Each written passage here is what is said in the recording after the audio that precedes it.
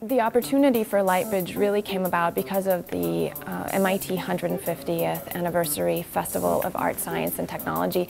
It provided a framework within which to do this large-scale installation. The river was actually one of those spaces that we really wanted the students and faculty to think about, because we wanted to highlight actually the front, which is sometimes treated as the back of MIT. And so the riverfront, in fact, and the bridge became a site for installations. The concept of putting 10,000 pixels of LEDs across the whole Harbor Bridge is really exciting.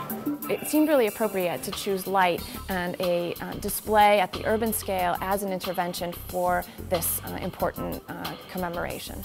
Multicolored lights offered an opportunity to work with data on a large scale and then actually see how big that data was. So it was a really interesting way of understanding the challenges of computing. So the components of the system are the LED lights themselves, the sensor chain, the network infrastructure, the power infrastructure, and a diffuser system which was then connected to the lights. The installation has a kind of a complex architecture. It starts with the software that controls the lights. Each of the pixels are addressable. So we needed a software controller that would allow us to generate different patterns on the bridge. Then we have the sensing part that basically detects where pedestrians are and tries to make an image of like what is the distribution of pedestrians across the bridge.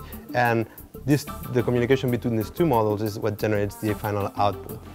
I feel like putting the lights across the bridge as we did was a really unique way to approach these types of lights.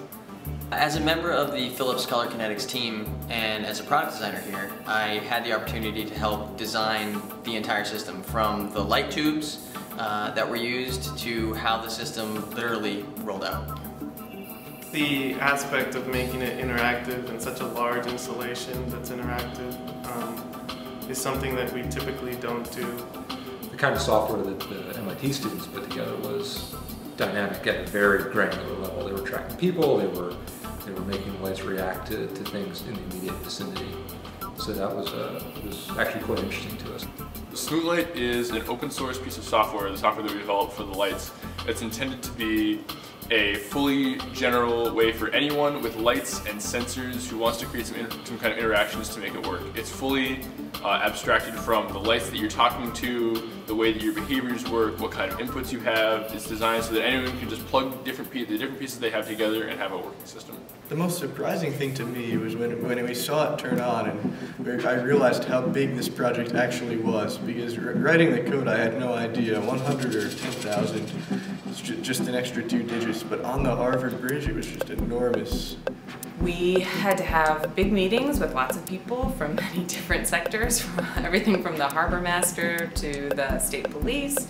Because this was a celebration at MIT, it seemed that people really were excited about it, and everyone from the grounds to the Department of Transportation really wanted to make this happen. The display is 1,500 feet long. There are 2,400 tubes that each have 4 pixels inside of them. We had about 50 volunteers who helped us over the course of a week-long period to mount everything and dismount everything. Without them, we could never ever have done this. For me, the hardest part of making Smootlight work was probably balancing Smootlight and my MIT career, because Smootlight, especially in the last couple of weeks, became very demanding of my time. So it was difficult to find enough hours in the day to make it all happen, but everything worked out. The lights were awesome, and I didn't fail at MIT. Never before I had had the chance to work on such a big installation and that had an impact on such a visible landmark in the city. It was a very tangible project. Got to work with the team. There's a mix of interfacing with both hardware and software people, and there's a definite conclusion. Lightbridge was a way to see on a huge scale how programmable light in a strategic location can transform an urban place and delight people, and at the same time make a commentary on the movements and the pulse and the activity of the city.